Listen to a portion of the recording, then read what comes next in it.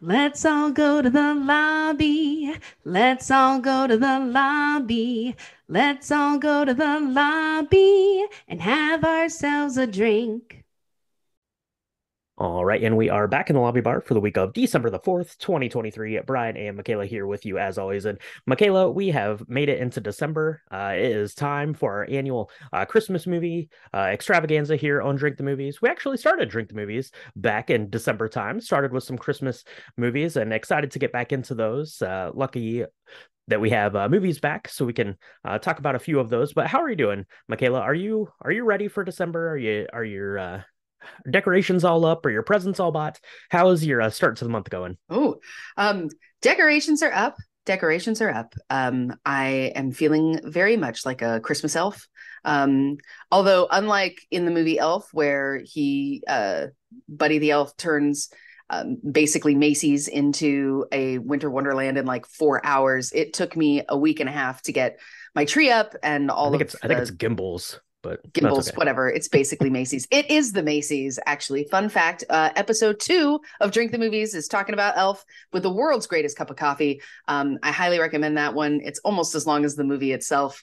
Haters gonna hate, but we didn't know what we were doing. But yes, so I have almost completely succeeded in my winter wonderland extravaganza that is both internal and external to my house.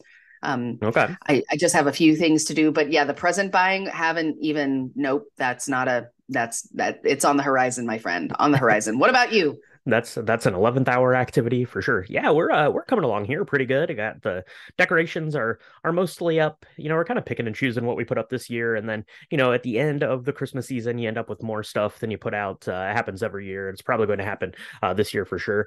Gift buying has started a little bit. We got our eggnog made, so basically all of our Christmas checklist is coming through pretty good, pretty good. But you know what we need, Michaela, before we get through that checklist, one of the most important things on the checklist is getting a cocktail going here this week in the lobby bar. And I found this one today on yumly.com, and I was like, this sounds pretty good because this is an often overlooked Christmas time ingredient, winter ingredient. Here in the US, at least, you go out to the store now and you start seeing come winter time those little bags of like the cuties, the little Mm. tangerines and little clementines. That is pretty good, and this is going to be the Clementine Winter Cocktail.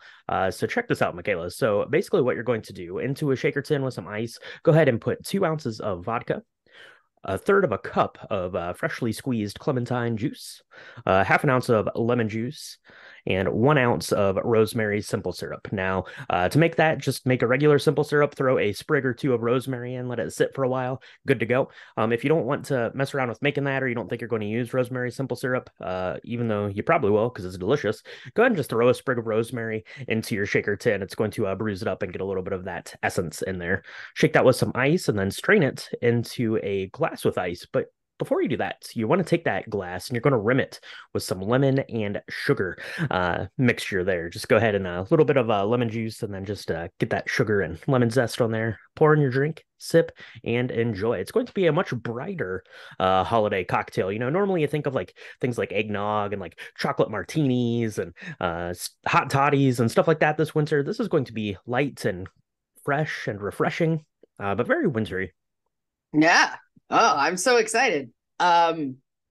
Because I have some clementines, so this could be a really fun brunch uh cocktail. I'm very excited about that. And if you have extra clementines, there's really a fun Christmassy kind of, well, wintry activity that you take some cloves and you like push Mm, each of the mm-hmm. cloves into the little clementines, and so you get these like clovey orangey balls, and you can put them in various places throughout your house for like a couple of days, and they make the place smell very Christmassy and holiday-y, and it's quite lovely.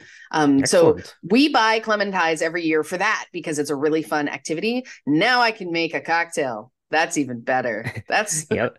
Yeah, there you go. I think we might have done something similar to that when we made our our rum punch for It's a Wonderful Yes. Life. Did that? You take those little clementines or oranges with the cloves and bake them off. That sounds pretty good. It makes the house smell amazing. And some people to even take like clementines and get them in their stocking. I think that's like a family tradition for a lot of people. I never myself got a clementine in my stocking, but I think it's like a good fortune kind of thing. So grab yourself a bag of clementines and take a couple aside and mix up this cocktail. That's going to be pretty good.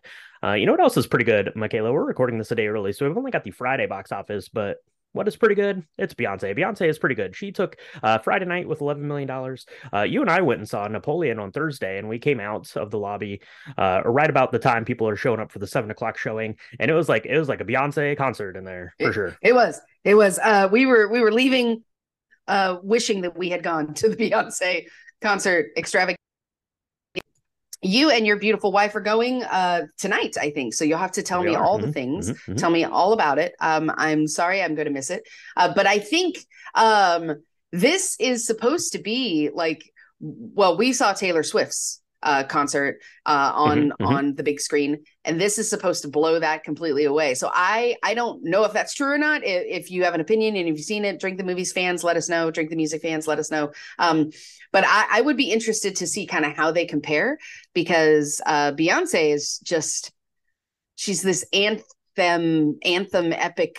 I mean, they're both pretty epic now, but I mean, whew, I don't know. I feel like when we were at the Taylor Swift concert, there was a lot of like tweens and moms like going there. There were multi-generational girls, Mm-hmm. like families being there. But when we walked out and saw the lobby full of people going to this Beyonce concert, it was like entering into a different dimension. I don't know. There were so many people, and they were dressed up in they were so excited, and it was all sorts of just, I don't know, it was a kaleidoscope of like different walks of life walking in, and it was so neat to see. So I really hope that it's everything that it's supposed to have, everybody has built up to be. And it seems to have done pretty well in the box office. Yeah, $11 So million that's dollars, pretty good. exciting. It's gonna Yeah. it's gonna be a little different than the Taylor Swift eras. That was more of just a concert film. This is more of a documentary, I think, kind of about the Renaissance concert Mm-hmm. that she put on, which I actually had the chance to go to here over the summer. So I'm interested to see that for sure. I did see online that Taylor Swift went to the premiere there for Beyonce, as Beyonce went to the premiere for Taylor's concert tour. So maybe movies are out. Just music things are in now at the theater. So we got that. Godzilla minus one came in second on Friday with $4.7 million. I've heard pretty good things about that. If you're a Godzilla fan, might want to go check that out. Had a bit of a movie. It's not really news, but kind of a movie announcement thing. Saw this week. Wanted to just make mention of that. If you've not seen it, Macaulay Culkin got himself a star on the Hollywood Walk of Fame. So congratulations to Macaulay Culkin. But the best part of this news story is that Catherine O'Hara was there to wish him well. They kind of got that picture. They put it side by side on like I think Entertainment did on their Twitter or Instagram or something like that, of them together, kind of mirroring the picture from Home Alone, which we talked about in episode 106. But Macaulay Culkin, Walk of Fame, that's pretty good. Michaela, he's had a bit of a career resurgence this past couple of years. Has. And I have to say, he was in Party Monster. Gosh, now it's probably like 20 years ago, and that to me really was emblematic of like his prowess as an actor. I mean, everybody loves Macaulay Culkin in Uncle Buck and the Home Alone films, and where, even like in The Good Son, right? Mm-hmm, He was mm-hmm. this child actor. He had to really go through some stuff to break free of that stigma. I think child actors really have a long road to climb to kind of get out and break free of that box. He's amazing in so many things, and then lately, it's been even more prolific. He's just a really, really cool guy, and I love seeing that his, on-screen mom, Catherine O'Hara, was there to present the award, and there's this really great picture of them that mirrors kind of what it looked like in Home Alone when she comes home, and it's really beautiful. And of course, I cried, and it's just really awesome to see an actor that we have beloved and showered with affection for the last, I don't know now, 30 years. Oh my God, 30 years. We're so old. But it's so nice to True. see that he got a star on the Walk of Fame, and that now, like, his name's, I mean, he was never going to be forgotten anyway, but now it's like, in the golden road of Hollywood. That's right. Absolutely. Yeah, we talked a little bit about it back in episode 106, but quite the weight there on an actor. I think Macaulay Culkin was 10 years old when he literally became, the face of one of the top grossing films of all time, at the time when Home Alone came out. And yeah, as I mentioned, a bit of a career resurgence here. He was in a season of American Horror Story back in 2021, which I thought he was excellent in. I don't remember the particular name of that one, but it was the one that came out in 2021. That was excellent. He was just in a couple of episodes of The Righteous Gemstones just this past year. So yeah, congratulations to Macaulay Culkin. What do we got coming out this week, Michaela? We've got the 4K special edition of The Abyss. Looking forward to that. It's been a long time since I've seen The Abyss, so looking forward to seeing what's James Cameron cooked up here. I'm guessing that 4K cut of this is going to just look absolutely glorious, I would imagine. Yeah. I mean, man, that film, it was so amazing. And it actually, we should definitely cover it on Drink the Movies, because it was groundbreaking in all of the use of the water technology. And if you don't know anything about it, it's like this water that's alive. It's really cool. But I don't know about you, Brian. I have a fear of big waves. And I have this recurring dream of a giant wave that is coming at me that's so big and so tall that I can't even see the top of it. And I don't know how, but James Cameron must have been connected to my brain in the ether, because at the end of that film, there's a giant wave. And so the last 20 minutes of that movie, I go into like heart palpitations. I freak out. It's not good, but it's so good. The movie itself is amazing. Yeah, we should definitely cover it. So I'm so glad that he has a new he has not a new take on it, but that we're releasing it, because I think with 4K and ultra digital with the big screen, it's going to be really epic. Well, I think The Abyss came out when we were like 8 years old, so maybe James Yeah. Cameron is to blame for your fear of big waves. I don't know Oh, about that for maybe. sure. Oh my Um, gosh. but so The Abyss, it's been hard to come by, and that's probably why we've not covered it or talked more about the film, just you and I, because you were unable to get it on any sort of streaming thing. It was hard to find like DVD copies of it because it's been out of the universe basically. But I guess this 4K version's coming out, so maybe we'll have to check into that. A couple other things here. Poor Things is coming out. So if you're interested in getting ready to go on your Oscar watch, that has Emma Stone and Mark Ruffalo, Willem Dafoe, and that one looks pretty good and interesting. And then we've got animated film here, The Boy and the Heron. I'm seeing that on a lot of short lists for animated films. That's a Hayao Miyazaki film there, who did Spirited Away and My Neighbor Totoro and Princess Mononoke. So that's going to be excellent. I assume that's coming out this week. So looking forward to checking that out. Either of those caught your eye, Michaela? We've seen the preview for Poor Things a couple of times. So Yeah, I mean, Emma Stone, anything she touches, I have to go see. She's just amazing. It looks visually stunning. I still don't quite understand what it's about, and I want to, for most of the movies that I think are going to be up for Best Picture, I try to not read any synopsises, because I want it to hit me, and that's kind of how I love to experience those types of films.